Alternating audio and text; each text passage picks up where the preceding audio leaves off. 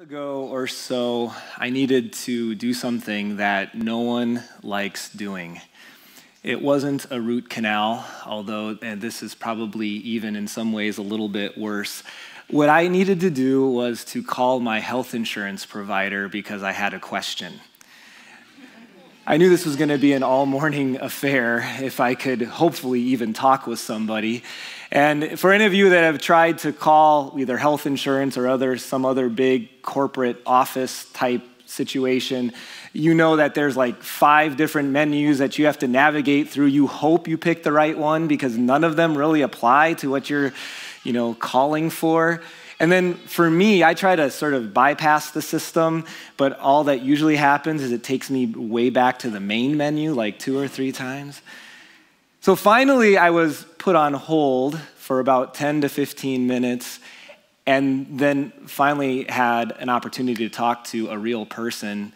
And she introduced her position as this. She said, "I am a customer service representative." Now, let me ask, what do you think of, or sort of what would you say is the purpose of a community or customer service representative? I think it's kind of in the word, right? You are to provide service to the customer. And yet on that particular day, as I asked a couple questions and received some very short and somewhat crabby responses, I recognized that customer service was going to be very low on the agenda for this phone call on that particular day. In fact, the way I felt as I was calling for customer service that I was actually bothering her.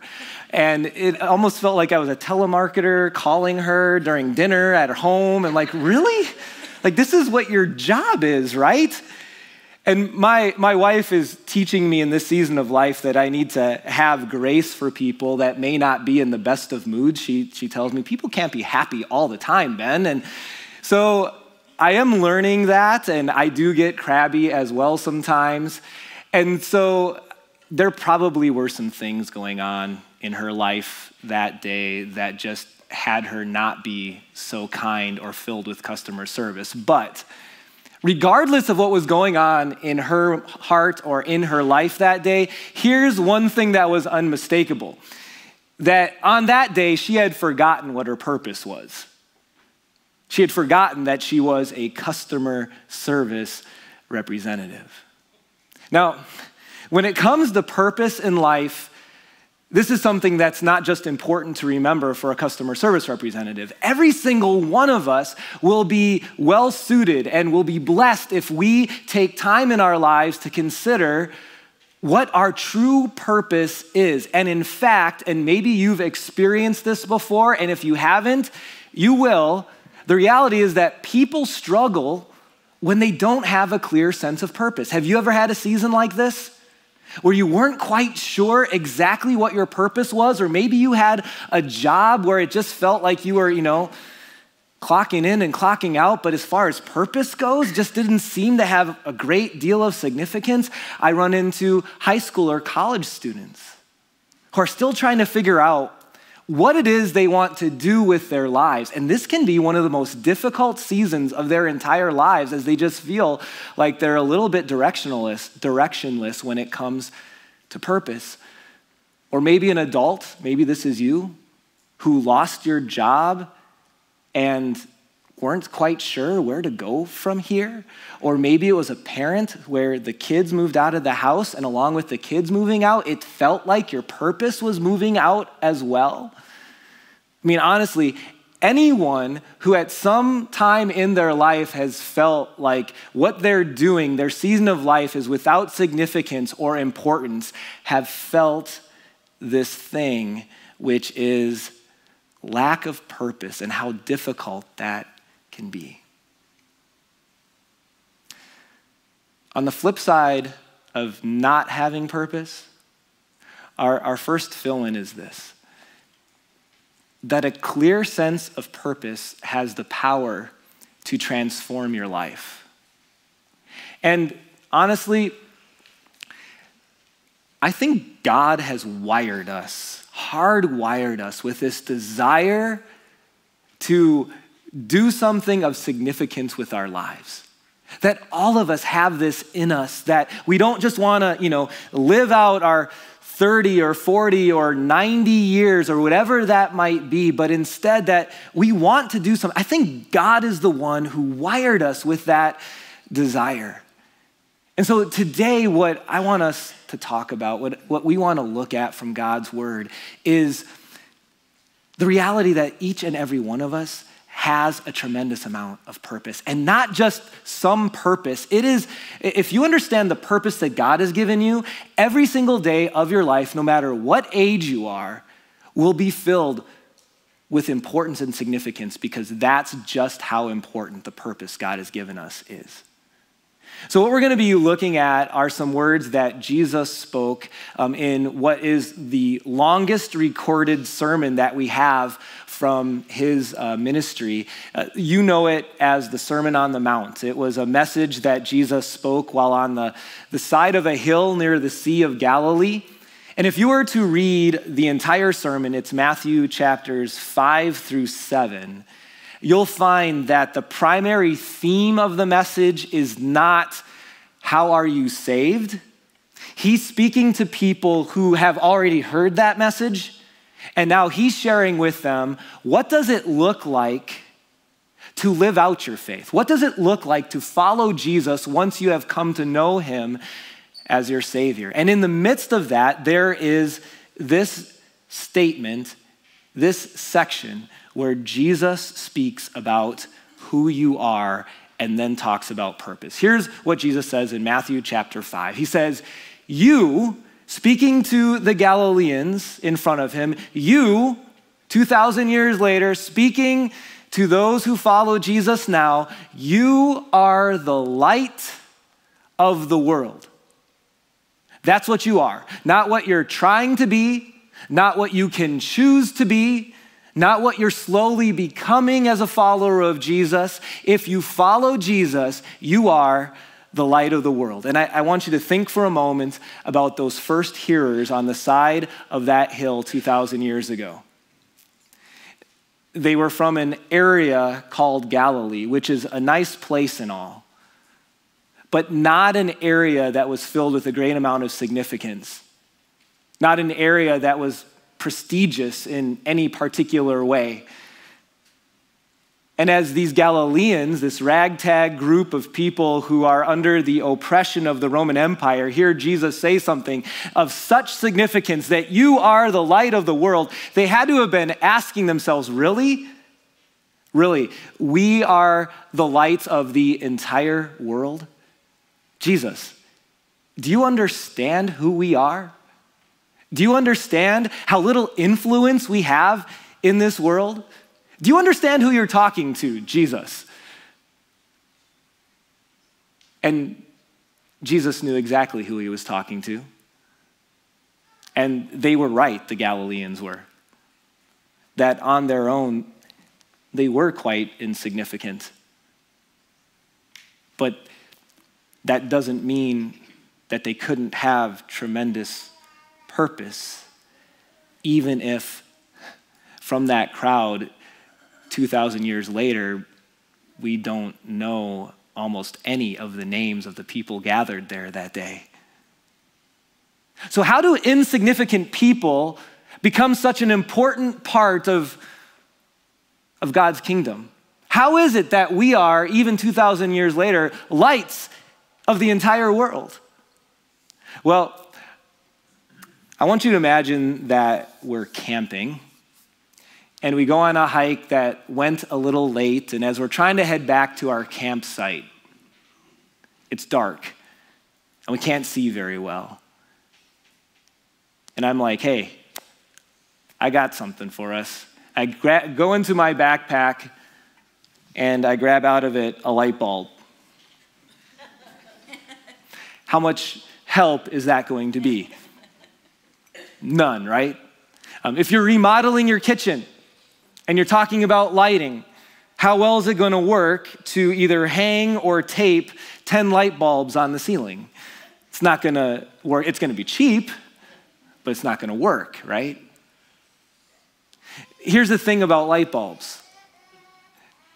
They can give light, but they don't have a lot of significance by themselves, do they? I'll say it this way, a bulb has no light by itself. It's capable of having light.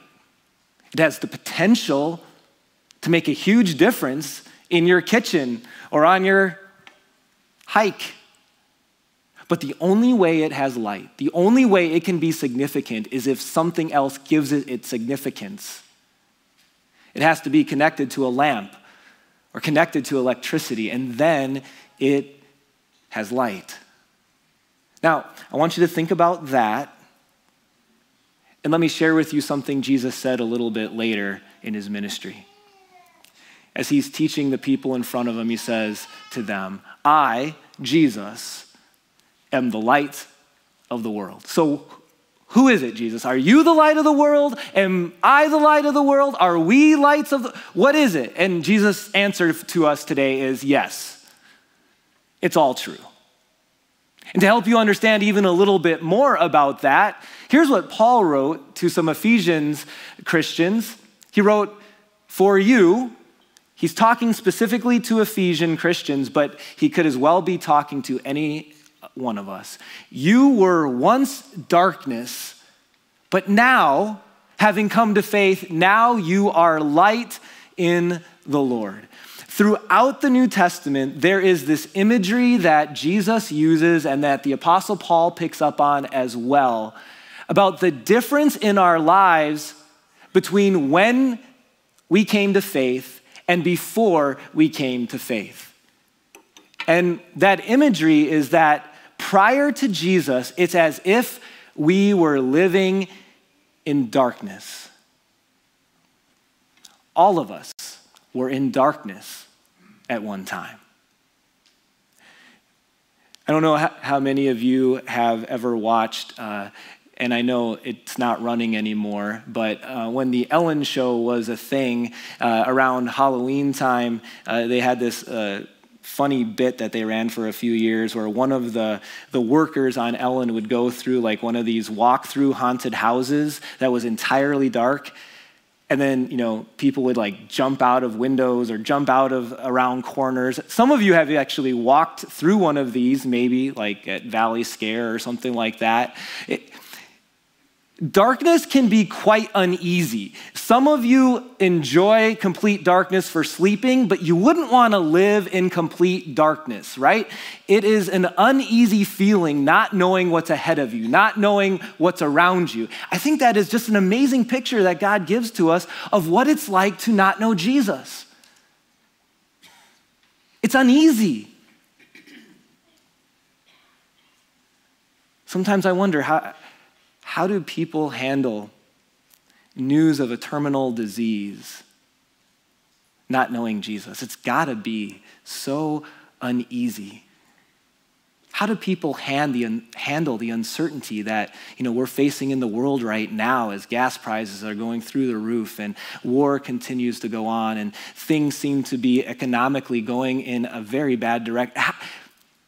How do people handle these things without Jesus? How do we handle the future without knowing anything about the future if you don't know Jesus? You know what it's like? It's like walking through a haunted house, not knowing what's around the next corner. It's living in darkness. And sometimes in our sinfulness, we still allow ourselves, even those who know Jesus, we still allow ourselves to live in that fear. And I would challenge you, Christians, you who know your future, you who know the peace and hope that comes from Jesus, to not allow yourself to live in that darkness very long. You'll be tempted to live in that worry. You'll be tempted to live in that anxiety, but you no longer need to live in the darkness because you have tremendous light. Here's what Isaiah promised 700 years before Christmas. The people walking in darkness, the people of this world, have seen a great light. On those living in the land of deep darkness, a light has dawned. That light had a name, and his name was Jesus. And when he came to this earth, he not only had a message of light and of hope and forgiveness, but he was the hope and the forgiveness. He was the light. And probably one of the best ways to think about the difference that Jesus made on the cross is, yes, he forgives our sins, absolutely. And he allows us, as those who know him as our Lord and Savior, to live no longer in darkness, but to live in the joy and the peace and the hope of light. It's like being in a dark room where you don't know what's around you and someone turning on a light. And yes, is life still hard? Absolutely. But do we need to be uneasy all the time? Do we need to worry and fear as if we don't know what's ahead? See, light defeated the darkness. And that has changed our eternities, but it has changed our present. Once again, even in a season where so much seems to be uncertain, are we going to live as people who are sort of, stumbling our way through the dark, or are we going to live in the light of the gospel and what Jesus has done? Because number 2, Jesus has turned your darkness into light. You live in light. You live with light. You are now light. You are the light of the world. His light can be seen in you and me. Jesus gives us tremendous understanding of who we are in that verse. And then he tells us this, that we have purpose. Let me show you what it is. You could probably already guess it, but let's read what Jesus says. Matthew chapter 5, you are the light of the world. A town built on a hill cannot be hidden. And the interesting thing culturally there is that oftentimes they would build small towns on sides of hills so that when travelers walked, that even in the evening, they would be able to see light to help guide them. This was a strategic thing that people did. A town built on a hill, that's why it's built there. It can't be hidden. Neither do people light a lamp and put it under a bowl. Instead, they put it on its stand, and it gives light to everyone in the house. In the same way, let your light shine before others. Who are you? We are lights. What is your purpose as a mom, as a dad, as a student, as a single person, as a husband, wife, pastor, boss, employee? It's right here. As lights, we were meant to shine. I like how Jesus said, who would get a lamp or a bulb, light it up, and then put it under a bowl? How stupid would that be? The same thing Jesus is saying is, how dumb would it be for your primary purpose to be a light, and yet we don't allow ourselves to shine, that we don't shine. So what does that look like? There are so many different ways that we can shine, and it doesn't mean that you have to be, a preacher or even a teacher or to be able to sing in a band, okay? There are so many other ways. In fact, I love how Jesus here just makes it very easy. Something any of us and all of us can do. He says at the end, let your light shine that the world may see your good deeds and glorify your Father in heaven. You've heard me say this before, but it's worth saying again. That right now in our world, and especially in our country, so often Christians seem to be known for what they're against rather than what they are for. And some of that, I would say, is unfair to Christians. I get that. But even if that is unfair in some ways, it doesn't make it untrue. Christians being categorized for what they don't like or what they are against rather than what they are for is just a very real thing in our world. And we're not going to be able to get rid of that altogether, but you know what we can do? We can begin to shine brighter by being intentional with doing what Jesus said here. To do good. To love the people around us, to be blessings to the people around us. Number 3, live in a way that shines light on the goodness of God. And I recognize that one person can't change an entire country. That one person in this room or listening online can't change an entire world. But you know what you can do? You can help change in a good way through your actions and love the person who lives across the street from you. You can make a difference in the school where you are. You can make a difference, even if you can't be very specific with your words. You can show what Christian love looks like in the workplace where you're at. Every single one of us have an opportunity to make a difference, one person at a time. Not to our glory, not so that people say, wow, that guy is so nice. But ultimately, as they understand who we are, Christians, that the light gets shined not on us, but on, as it says, the goodness and love and grace of God. Talk about purpose.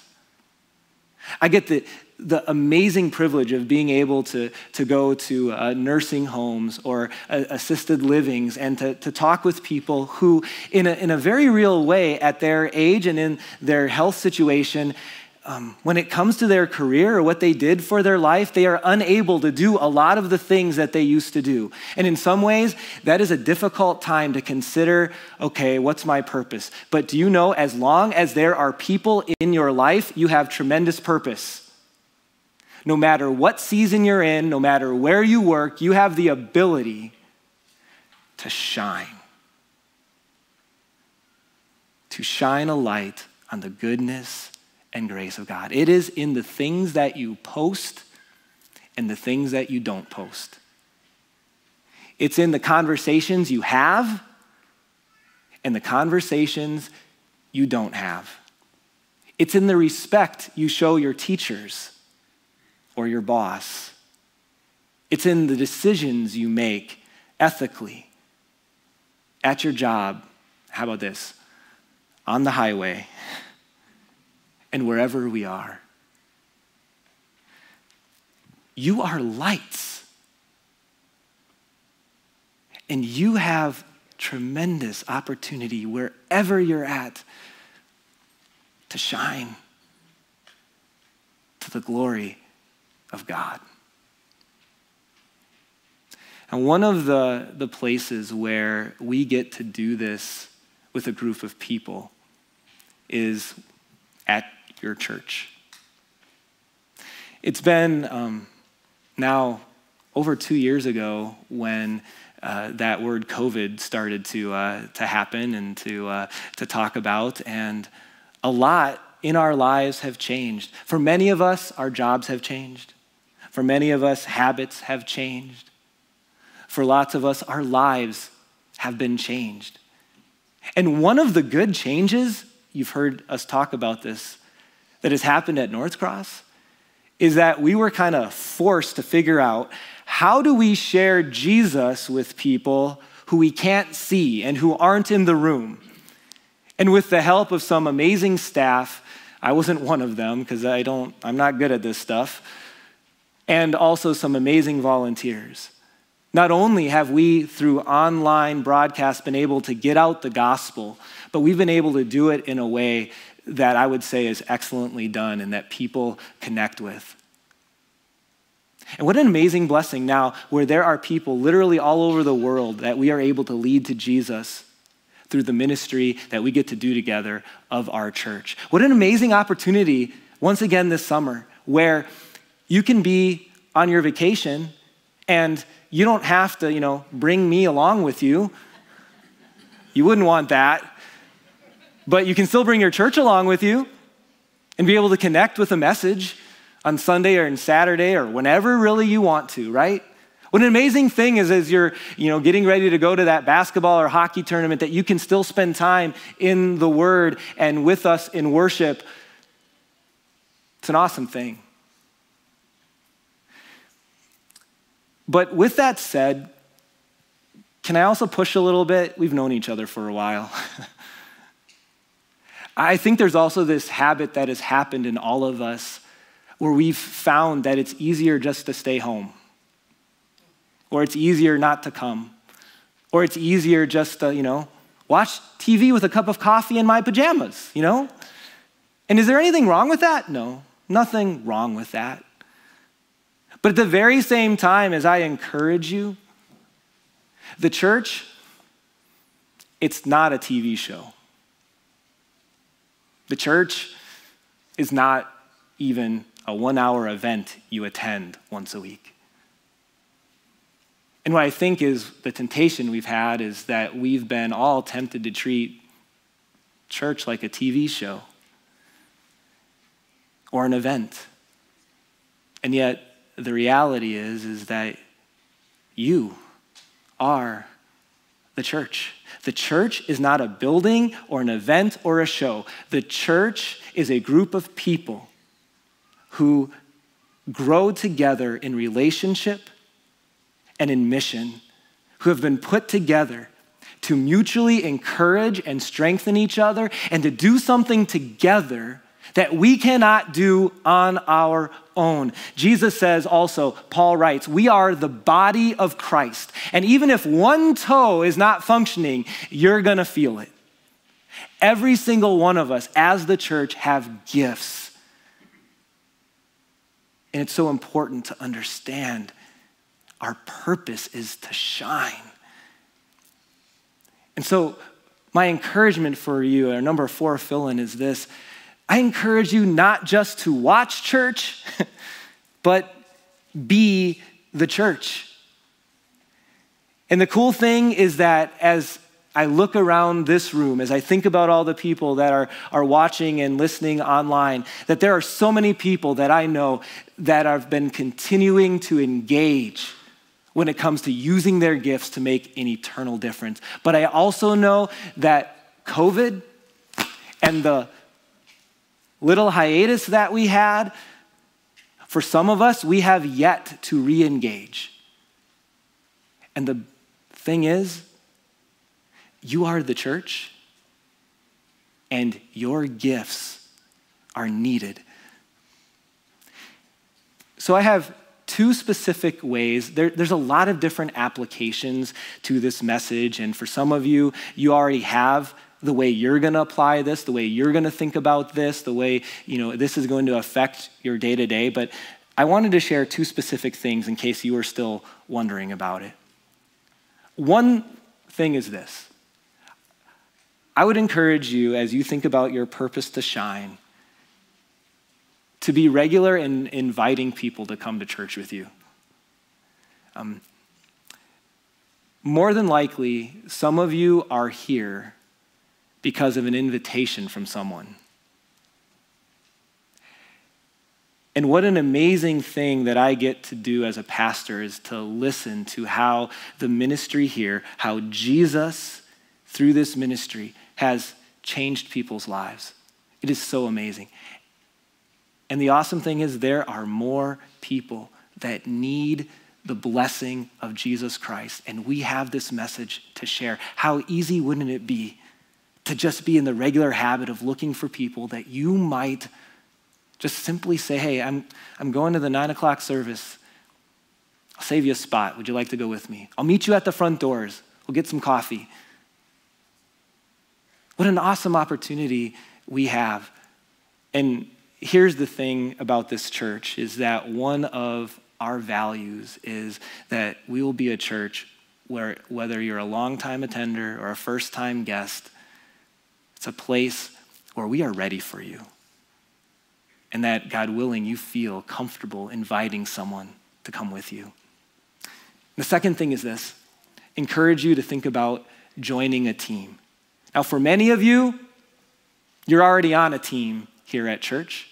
For others of you, maybe you were prior to COVID, but haven't gotten back into it. Maybe for still others of you, you've never really taken that step from kind of being on the sideline to being on the field. This is one of those days that I would just encourage you to pray about that, to think about that. We're starting to put together our teams that will begin serving in the fall. Our ministry year is September through August.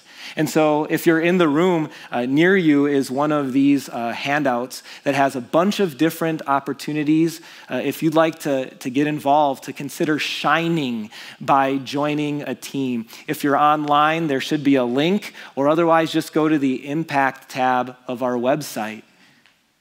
We would love for you to consider being a part of this amazing thing that we get to do together, because we will be able to shine brighter when every bulb is involved.